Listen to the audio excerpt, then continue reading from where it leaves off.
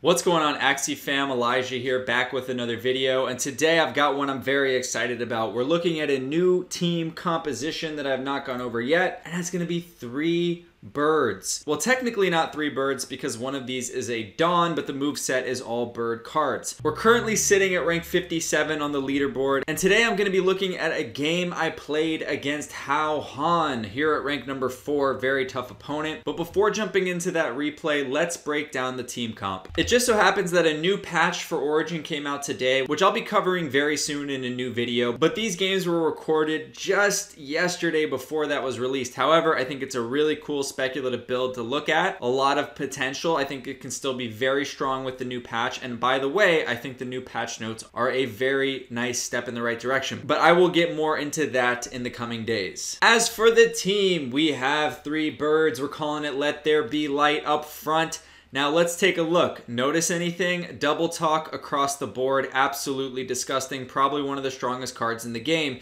Similar to when people were playing Kestrel and Chomp at the beginning, disable cards are still insane. The reason for it is largely due to the disadvantage of drawing a lot of revenge cards, and if you're preventing an Axie from using their cards and then you get a kill, it can throw off their whole cycle and leave them empty-handed and obviously way behind. The other thing that I have is Eggshell on all 3. This is to completely manipulate where they go, make it very difficult for them to focus fire one of my birds and just disorient them. If every round they're attacking a different bird, that can be a real pain for them. That plus the disables is what really spearheads this team, but the quick breakdown of each Axie, I've got Feather Descend up front just to add some damage across the board for all of my Axies. For my charms, I have Secret Egg to make sure I can play Robin straight out of the gate. Now we just had it changed where you can no longer attack in turn 1, and I think that's going to make for a very compelling case of putting innate cards on many move sets like this, where you can station yourself, prepare yourself for battle with some assets like summons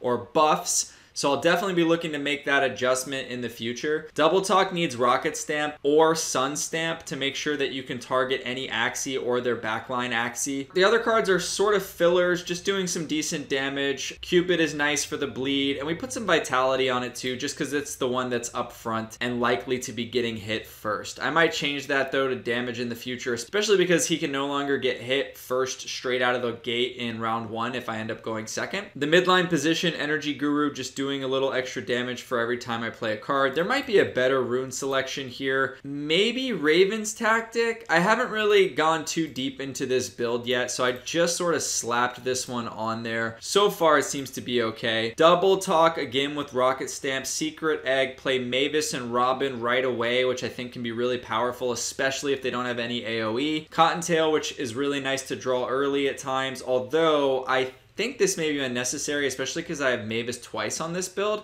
I'm for sure going to tweak this, and especially with the new patch, make adjustments, but for now, this is what I have. And then on the back line, the Dawn, Holy Prayer. Yes, thank you very much. This is going to dispel all of those really pesky curse cards like Godas, and there's a lot of double Goda teams out there, by removing them from my discard pile, thus rendering them useless while buffing up my team with damage boosts and heals. Okay, I think this is a really powerful rune. Notice how on this final Axie, I went with Sun Stamp. I think it's fine for one of these to just, you know, save one of my charm points by using Sun Stamp, which costs 4 instead of Rocket Stamp. This will always target as backline Axie, but as you can see, I have so much versatility on who I want to attack with Double Talks. This just gives me so much control and the power to disable across multiple rounds. It's been a really fun one to play, and let's go ahead and see how it performs in the arena.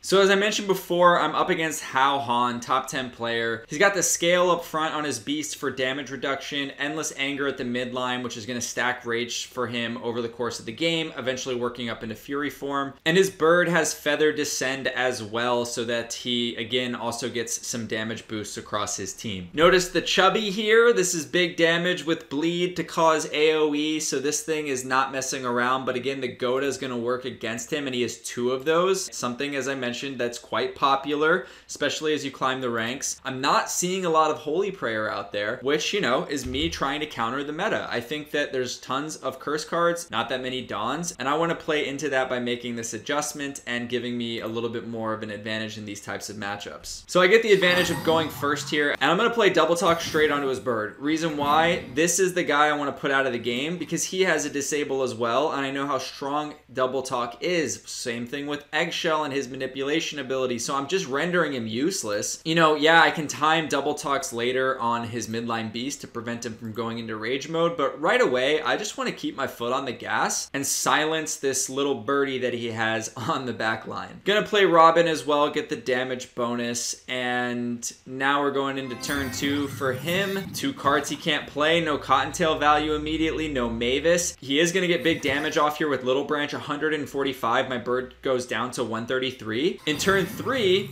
I draw another Double Talk, and one of the advantages of having it on all 3 of your Axies. And it's the same story, going on the birdie, 87 damage with the bonus from Robin. This is gonna do 15 bonus damage on all of my attacks, which is kind of crazy. There's the Eggshell, manipulating him to go midline. He will not be able to kill my bird at the front line. So far, so good for us. He's stacking up some feathers. There's the Pigeon Post, a card that kind of works to my advantage in this build. Tons of damage raining down on me, but not enough to get the kill. I'm gonna lead with early bird this round to draw another card. We get Cottontail, which you love to see. That's gonna help this round a lot for me. We've managed to get the kill on the frontline beast. Throw a Pigeon Post in his hand as well to disrupt his draw a bit. Play the Cottontail, Cupid on the midliner. He is going to go into rage mode here. This is a little terrifying, but notice this. I actually get to play the blackmail on the Robin. So he's going to have to waste at least one of his energy to kill the bird, not one of these birds, but the little mini bird right here. This is just like a crazy all bird team that we're looking at. And then start to focus on the front and mid afterwards. My Dawn is actually going to be protected in this scenario.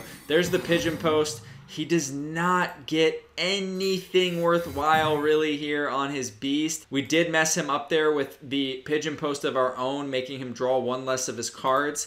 Chubby's gonna be big damage though, 98 across the board. He's basically just left with 1 energy. He actually utilizes all of it, kills my frontliner, and puts bleed on my mid. So not a bad round considering he didn't get one of his higher damage cards there. The Chubby really made up for it. And now I'm kind of in a tough spot. If I play 3 cards on my midliner, it's going to die. I'm in a very vulnerable position. He did throw the blackmail on his bird. I think he's feeling like he has better closing potential at this point with his midline beast. And he wants to maximize his chances of drawing a bunch of beast cards, and he doesn't want to hold the blackmail, which will throw that off slightly. So I think that was the right play for him. I'm going to go in for the kill here. I believe, yeah, the Double Talk will go on the bird, but I'm just going to follow it up. Oh, wait a second. Maybe I don't. Yeah, I don't actually, and that makes sense. I want to mess him up here. If I would have played Eggshell with this bird having taunt, I would have woke it back up. So I think leaving it slept here, rendering it useless in the following round, and then just playing the revenge card, which you notice goes to the front always. It goes to the closest Axie, regardless of any taunt mechanisms. Guaranteed that the bird stayed asleep. I get some damage on the beast. I don't even need to play the egg to taunt my backliner because I got a little favor from him with this blackmail, and it's good for me to play it and put the target on my Dawn's back without having to play the egg. So I think that line made the most sense. Notice how I also put my Mavis bird up front. This means he has to kill my backline and my bird up front before hitting my mid. Just a little extra protection, but let's be honest, if he kills my backline here, I think I'm pretty much smoked anyway. Ooh, there's the revenge card actually. Goes straight through the front on my bird, opening up my midline, and there's the Goda on the back. It's easy pickings for him at this point if he does secure the kill because of how weak my midline is. There's the Ronin. I have 30 HP. He's got a Cottontail, but his bird's asleep. He has no way of playing another damage card, and now I'm sitting here with 30 HP and 24 HP on the midline. I am so close to dying. I've got damage boost, early bird to draw a card. There's a Double Talk. Not going to get the effect of it, but 66 damage to clear out the beast, and I think Double Talk and a revenge card. Oh, I play the Mavis because the revenge card won't kill him with 57 HP. Oh my gosh, this is so close. I have 16 and 7 health and a little birdie up front trying to help. It's gonna come down to what he's able to draw, and he gets a 2-cost energy, a 1-cost energy, revenge card, and blackmail, and Mavis. This is not gonna be enough for him. It's gonna go 1, 2, and there's one more Axie left alive after this on the back line with 16 health. This top 10 opponent, which is always very, very tough to play against, is going to go down here, and we're going to secure the win this round with just a little extra damage to close it out.